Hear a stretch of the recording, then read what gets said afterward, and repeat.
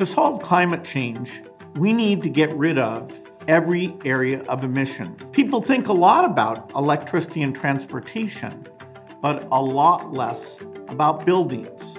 The challenge is not just how we build new buildings, but what we do with all the buildings we have now. So one great innovation in this space is about windows. Today's windows let the heat come in or the heat go out. You have to run your heater during the winter a lot more. It costs you money, it's bad for climate change.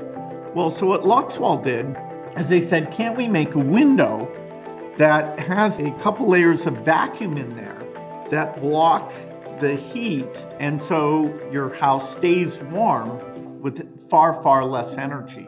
Another company, AeroSeal, has a solution for the problem of buildings leaking energy other than through windows. The walls and ducts of your house have a lot of leaks, little cracks that the air is flowing in and out of. And again, that raises your heating bill, which is bad for climate change.